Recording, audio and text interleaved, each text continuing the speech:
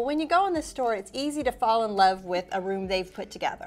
You're right. But oftentimes, that's not going to be personal. I mean, it may be beautiful, but you want to do something that reflects you. So don't just go with the sofa they're showing, the coffee table, and their chair. Look around the whole store.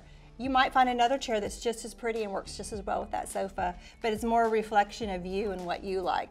I think part of that is figuring out how you're going to use the room before you go into the store. So part of when you're in the store, you see all these options. So they have fireplaces in stores, they have outdoor furniture, they have inside furniture, they have mattresses, they have everything in stores now. And when you go in, it can be overwhelming. So I think knowing I want to use this room to sit and watch TV is always a helpful thing. Or I don't ever watch TV, I'm going to use this room to sit and read, or I'm going to use this room for my kids to play in.